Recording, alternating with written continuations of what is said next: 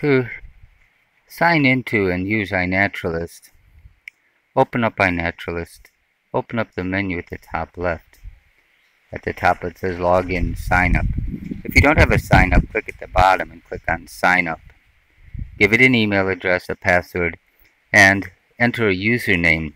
Use your actual name for your username. Maybe put together your first and last name. But your data will be flowing into a global information database for biodiversity. And you're a citizen scientist. You're publishing scientific observations. So use a name that is essentially your actual name. It'll also help me in identifying whose observations is whose. But go ahead and use a name based on your real name for your username. I'll go ahead and get signed in here.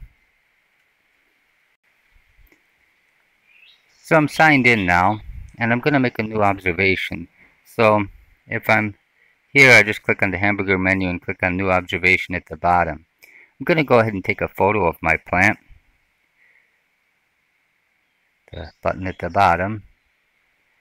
Oop.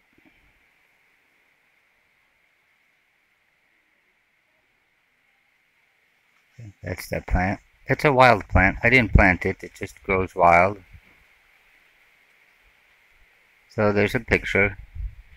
If I don't like it, I can press the trash can and take another picture. Press check. For some plants, it's important to see the bottom of the leaves as well as the top. You want a picture of the flower. You want a picture of the leaves. You want a picture of the fruit if you can. So I'll try to see if I can get to the bottom of this guy and get a picture of the bottom of the leaves as well.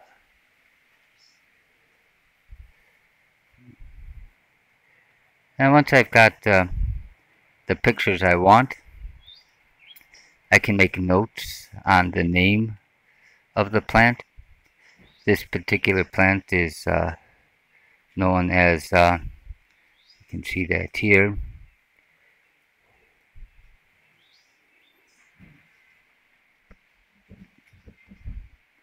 I happen to have this plant here under Peperomia pellucida, Sakhalin lung. It's known as Sakhalin lung. So I'm going to put down the Pompeian name. Sakhalin lung.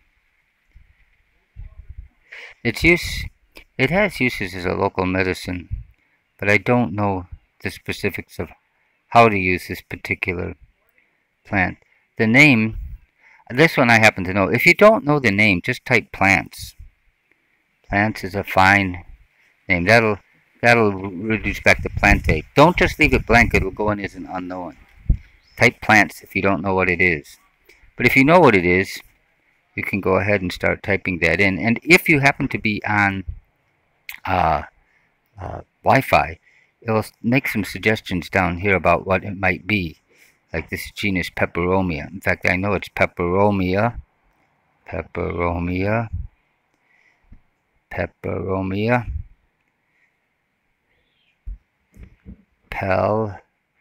pellucida. Pepper elter.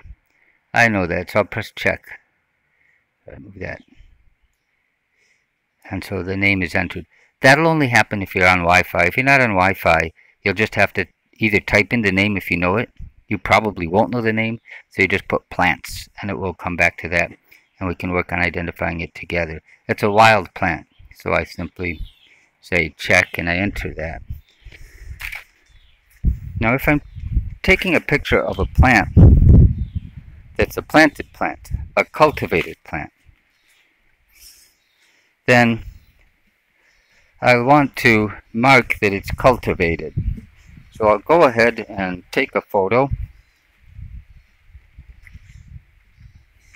of a plant that's been planted.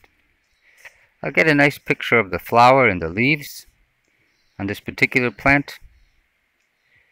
Press to check. get a picture of the bottom of the leaves and the flowers.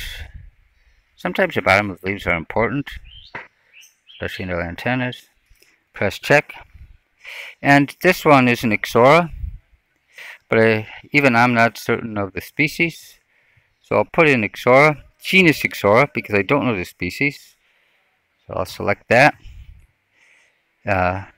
But this plant is a planted plant. So down here I'm going to put captive or cultivated. Make sure you check that box if it's a planted plant. This was planted. This was a planted plant. It is not a wild plant. It was put here, it's a garden plant. So whenever you've got a plant somebody intentionally planted or is taking care of, mark it as captive and cultivated. And again, press check. And those will then synchronize the next time you get back to a Wi-Fi. And so we've got those. We'll start to upload there. This one can come out.